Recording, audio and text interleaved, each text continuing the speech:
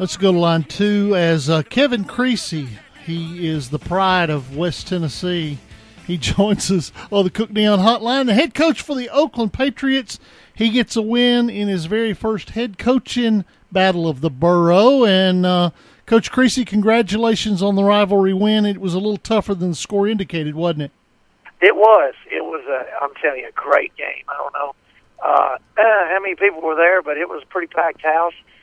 But the ones that weren't there missed a really good game. The score's not indicative of how tough the battle was and how hard both teams played. Now, you've been on both sides of it, and you got to see the Oakland pep rally this week. Did you Pito asked me this all the time, and you were up there when Blackman and Siegel weren't as stout as they are or have become. Has anything been lost in this rivalry? Is it still just as intense? It is, but I will say this. The one thing I've noticed about it is there is a mutual respect between the two programs, knowing that they were the originals when there was a two-school system broke. You know, at first it was Murfreesboro Central, and they went and built two schools pretty much identical and put them on opposite ends of the county. And because of that, you know, a lot of times rivals hate each other.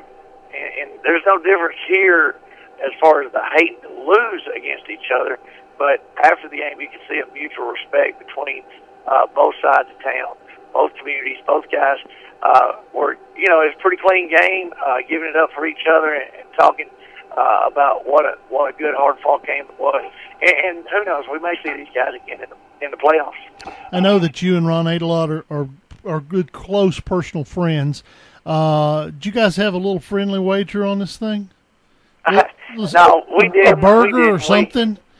No, we both were comparing, you know, our teams, and you know, we know that it's hard to tell what's going to happen between a game with a bunch of 16, 17-year-old boys and stuff. And like I said, I owe a lot of my career to Coach Adelot. He gave me a good chance at a big school. He was the first big school to give me a chance, and I was real proud of that. And he's kind of a mentor of mine, one of a few mentors I have, and like I said, I think he's a really good football coach. And one of my best friends, Jason Dobbs, who used to coach with me at Trousdale, is over there at Riverdale. And then, I didn't know that. Of course, yeah, one of my great buddies that grew up with me in Hornwald, he coaches. Wes Duncan's over there coaching, and Will Creasy, who I actually taught in school in Henry County when I coached over there, he coaches over.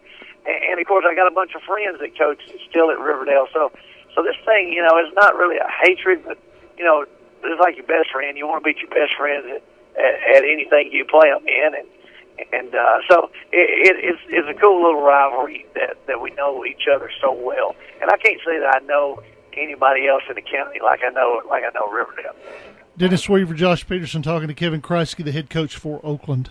And the coach, you said last week when we talked to you that you might break out some of your old Riverdale stuff for practice this week. Did that happen? Did you bring out some of that for motivation?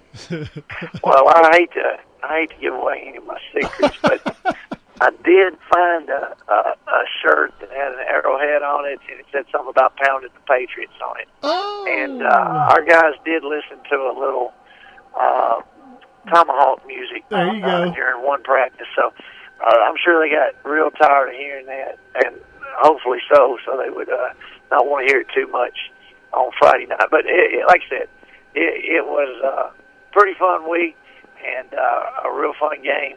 And like I said, we had the Titans there because they were doing a high school relations type deal where they were connecting the community with the breast cancer awareness campaign that the NFL's got going on. And then, of course, we had the Great American Rivalry Series. Yep. You know, they've got a website, and they go to about 100 different communities and check out the big rivalry games, and they know that Oakland and Riverdale is one of them, and so we had those guys there, and then, of course, senior night and a bunch of alumni are in. It was a pretty neat atmosphere. All right, you finished with Cookeville and Smyrna, two tough games. How long do you celebrate this and before you get back to work for Cookeville? Oh, it's immediate because I do know Jimmy Maynard at Cookeville. he and I were big rivals.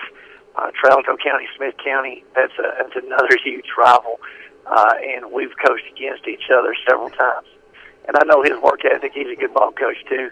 And so we'll start first thing in the morning, 7.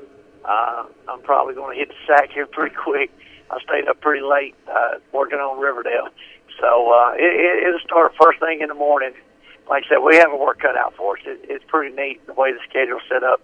We're going to have a hard game the week after that as well with who they play tonight in Smyrna. So I know they had a battle tonight, and it's going to be a real interesting next 3 weeks because pretty much us and Riverdale are swapping opponents, and they're playing Smyrna, and then they've got Cookville. So it's pretty neat how it's turned out.